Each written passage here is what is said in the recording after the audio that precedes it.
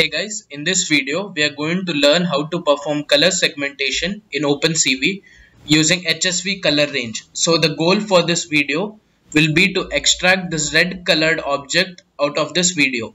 So here you can see a red colored object, and in each frame we try to extract this out.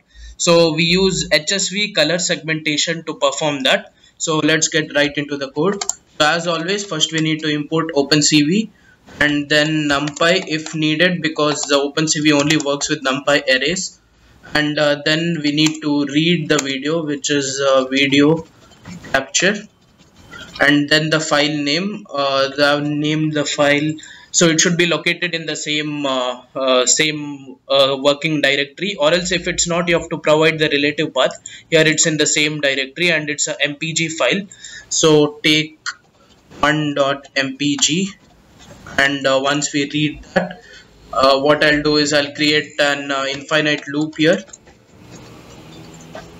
So I'll use a throwaway variable and a frame to read each frame. So it will read each frame out of the video, and then I'll use the HSV. I'll convert the RGB to HSV. So mainly in opencv there are two formats that is used. One is grayscale and other is HSV. So HSV represents color in a better way than RGB. So we use HSV range here. So cv2 dot convert color. Then we give the frame as the first argument, and then cv2 dot color underscore bgr, which is RGB, bgr to HSV. So once we have converted the RGB format to HSV, we need to specify ranges. So this range, I'll explain how we derive the values in a second. So first we need to give a lower red range. It is to detect red color, which is a numpy array of 168, 150 and 50. I'll just explain it in a second how I got those values.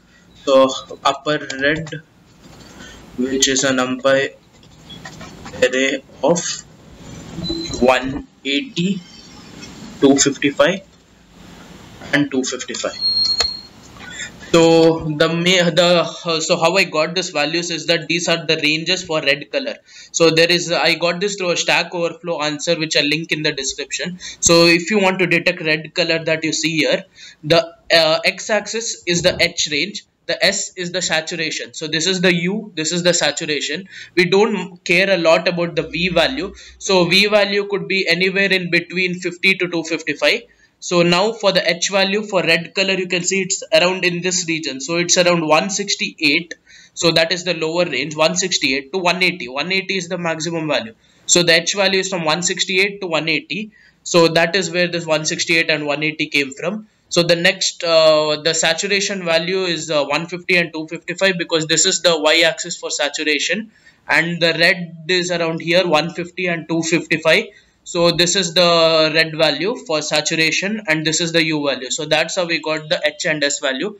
And V value normally isn't given a lot of significance, and you could just fine tune those values according to your use case.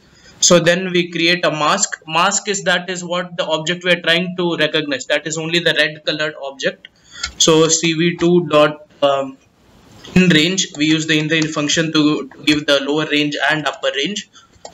In range of, first we need to pass the HSV, and then we need to pass the lower red and then the upper red. So once we do that, we'll now mask only contains the object to be detected. So we take the mask and AND it with the original video. So it is a bitwise AND. Result is equal to cv2 dot bitwise AND of frame, that is the original frame, and then what we do is we pass 3 arguments for that, is equal to mask. And now once we do that, we display each of the frame, the original mask and the result. So I am show, let's give it a name, and then the frame. So similarly cv2 dot IM show of the mask mask, and then cv2.im show of the result. So this is the result. So once we have displayed it, we need to exit. Exit condition will be when we press the escape key. So cv2 dot wait e delay of 5 seconds, and then and it with 0xff. This is because wait key returns a 32-bit value, and we need only the first 8 bits. So now if that is equal to the ASCII value of the escape key, we break out of the while loop, and then cv2 dot destroy all windows dot destroy all windows. So once that is done, let me just save it and run this code. So name video capture is not defined. So what is a cv2 dot video capture? cv2 dot video capture. So this is the mask.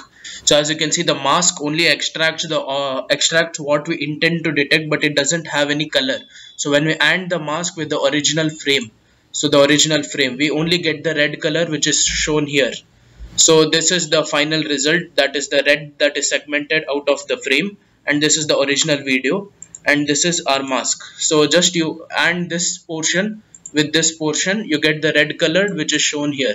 So this is how we perform color segmentation using HSV. Check out the GitHub code and this video in the description. Thank you for watching.